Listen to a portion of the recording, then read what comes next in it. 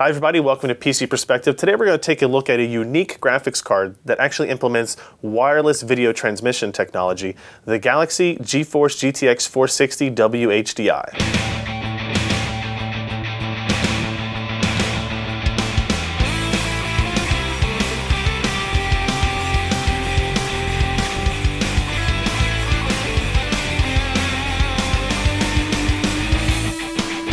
Inside the box for the Galaxy GTX 460 WHDI, you get your normal graphics card accessories like your DVI to VGA adapter, power adapters, that type of thing. But this is really all the goods you need to get the wireless video graphics working. You of course have the graphics card. It'll come with 5 of these antennas that will need to be installed after the graphics card is installed in your system. A nice high quality 6-foot HDMI cable, a power cord for this receiver box, and this receiver box is really where most of the magic happens. Pretty lightweight, nothing to it. Black piano finish, lots of fingerprints on it, of course.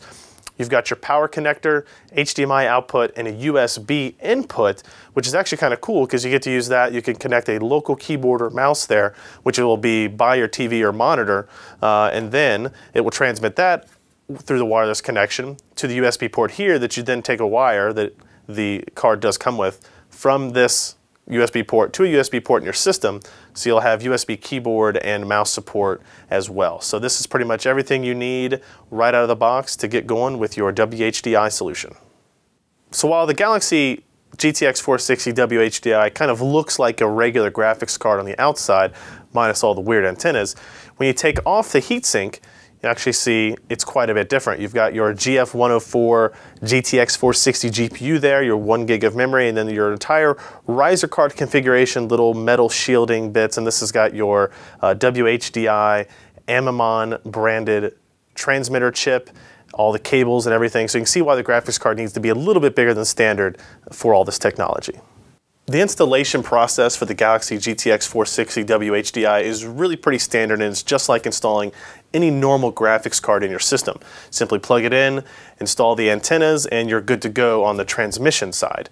For the receiving side, you take the little black receiver box, put it near the TV or monitor that you're going to use, and simply run the power cord to it and an HDMI cable from it to the TV, and that's it. You're good to go. You're ready to turn on the system and get all the information you need from it. There is a little bit of a delay once you power on the system for the receiver and transmitter to sync up. So don't be surprised if you don't see your post screen the first time, but if you do want to get into the BIOS, you can still tap delete or F2 or whatever it is a bunch of times, and once that sync happens, usually within about 10 to 15 seconds, you'll be able to get into those same menus. Because this Galaxy card is based on the GTX 460 GPU, the performance levels we're going to see are basically identical to any other 1 gigabyte model of this graphics card. Gaming performance, as we're showing here, is basically the same here, no surprises.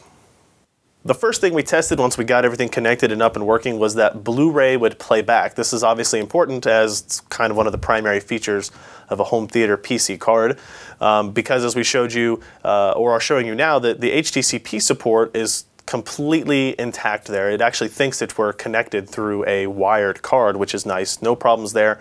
We watched several Blu-ray movies, including Iron Man, without a problem.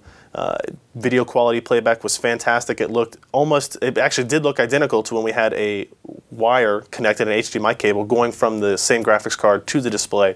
So there was no degradation of video quality there at all.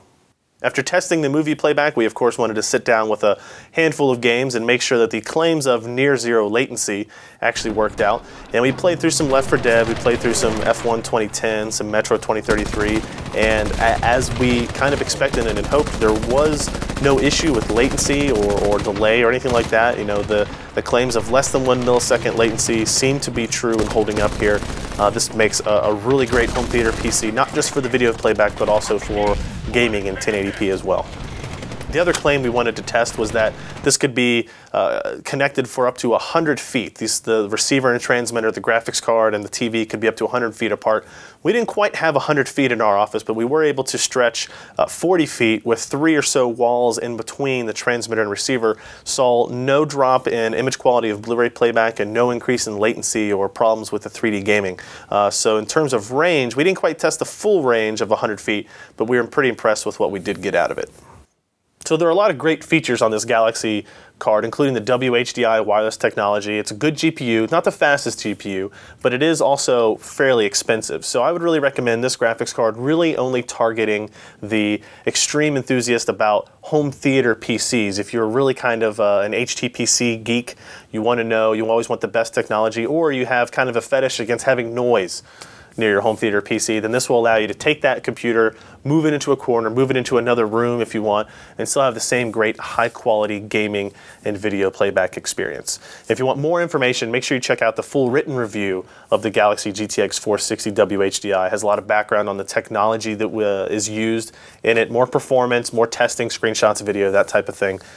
Give that a look. It will be at the URL you see below. For now, I'm Ryan Shrout. Thanks for watching.